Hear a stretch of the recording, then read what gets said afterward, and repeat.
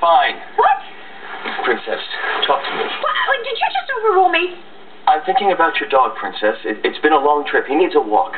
Well, David Vickers is just fine. And what he and I both need is get to an airport and on a plane as soon as possible. Just go, driver, go. Princess, I need to know how it is that you escaped whatever happened back there.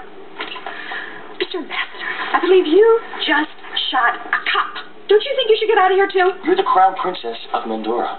Your country's crown jewels have been stolen. It is my duty to protect you. Yeah, well, you are not going to have any kind of job to do or any duty if you don't do as I say. Now, driver. Apologies, Princess, but we are not leaving here until we get to the bottom of this theft. Excuse me? I couldn't help but notice that when you went in for your appointment, you had another case. You returned with a different one. Well, this is no time to debate. All right? Bullets were flying. I just grabbed the first case I saw.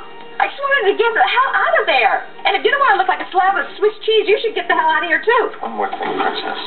Well, excuse me, but what part of bullets flying did you not understand? I don't know. Enlighten me.